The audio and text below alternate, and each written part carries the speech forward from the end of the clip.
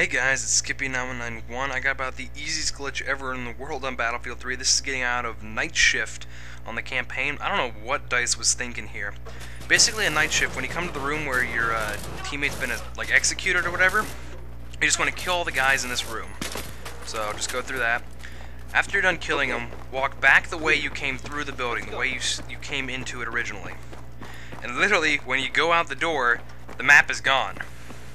Actually, don't know where I was going right there. I wasn't really paying attention, but the map is just gone, and you can literally walk anywhere. Just because when you went in there, they expected you, I guess, not to go out, but for some reason they didn't close the door. So I don't know that's what were you thinking? I don't know.